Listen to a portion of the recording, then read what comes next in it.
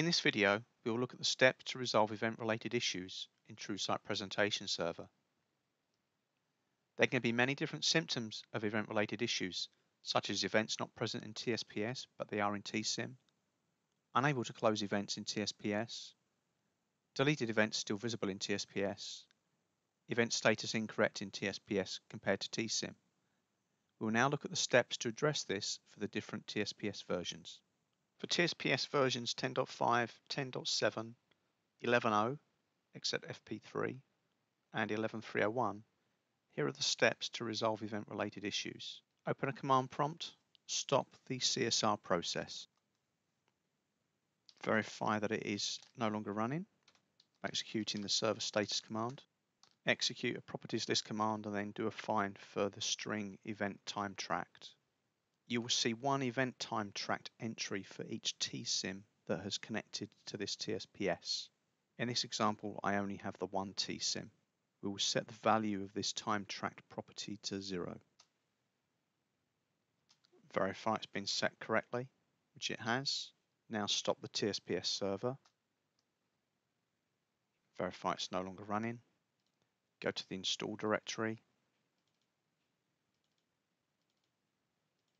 Modules, Elasticsearch.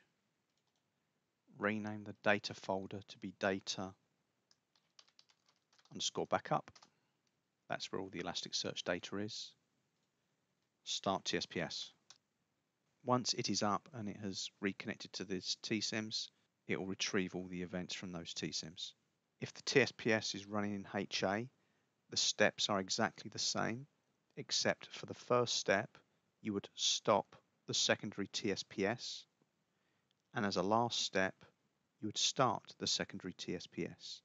So you'd make sure that the commands to reset the event time tracked property is all done on the primary TSPS. Here are the steps for standalone TSPS version 11.0 FP3 and 11.302 and higher. From a command window, verify that TSPS is running by executing the server status command. Execute command TSSH event reinitialize. Key Y at the prompt. This is completed and TSPS is restarting. Once it has reconnected to the TSIMs, you will then see all the events. Here are the steps for HA TSPS versions 11.0 FP3 and 11.302 and higher. As a first step, go to the standby TSPS server. From a command window, execute TSSH HA status command and verify it is the standby node.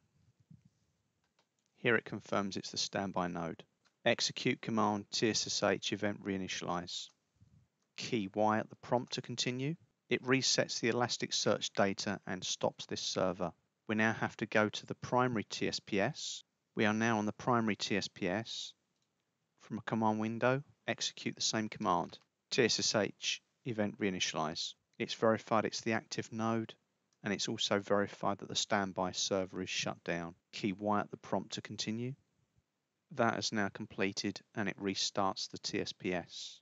Once the TSPS is active and the TSIMs reconnect, the events will be retrieved. Once this TSPS has become fully active, which can be confirmed by the TSSH HA status command, then the standby TSPS can be started. This concludes the video. Thank you for watching.